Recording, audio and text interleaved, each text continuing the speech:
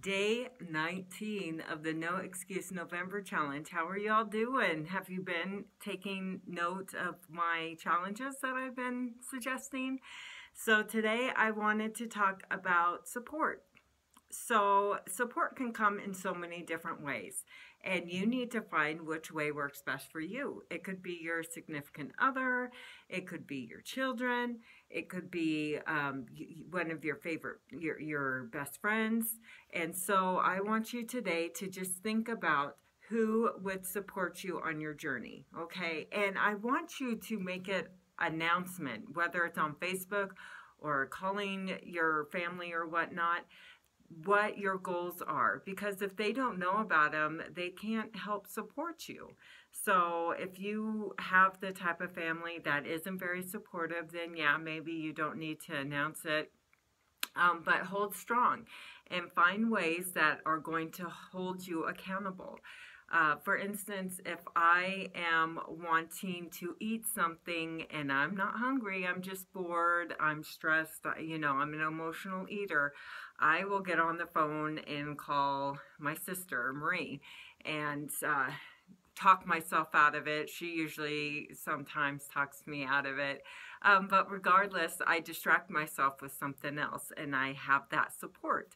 So find alternate ways that will reach your goal.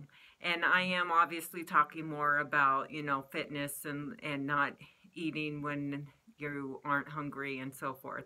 But this can go for anything and everything. Find a tool, a support buddy that is going to help you. That's what I love about my wellness group with my coaches and challengers. We hold each other accountable. There's no way.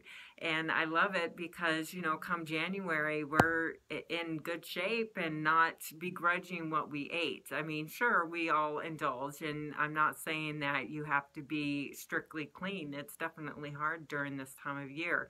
But just have the tools and be easy on yourself. And I would, for some people, it's just not gaining the weight. It's just, maintaining. And that's a struggle too.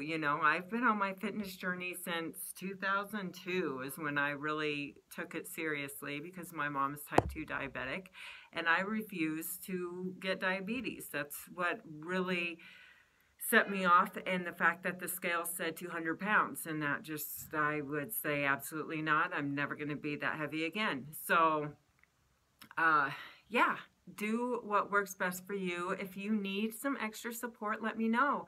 The next Hammer and Chisel that will be coming out on December 1st. I am so excited. Okay, guys, girls, ladies, you are not going to bulk up. It's all about strength training, lean muscles. Obviously, the only way you can really bulk up is if you're taking supplement crap, which are usually a lot of chemicals and stuff. So we have our estrogen. You really can't bulk up on estrogen. So I would love to help you stay fit during the summer during the winter months. And this could be an early holiday gift for you, hint, hint. I have set an event page on here, so if you want an invite, let me know. I did send some invites the other day, but I am very excited. My test group will start on the 14th of December, so that will give you ample time to get what you need to get psyched emotionally and physically to join the challenge. So I will talk to you tomorrow. Remember, the challenge is all about finding support. So I can be your support buddy if you need it. I had the awesome opportunity to work out with one of my friends here on post. Had a little mini fit club, and the half an hour went just like that. So it's always fun to have a workout buddy if you can. I will talk to you soon. MarySFitness@gmail.com. Talk to you soon. Bye.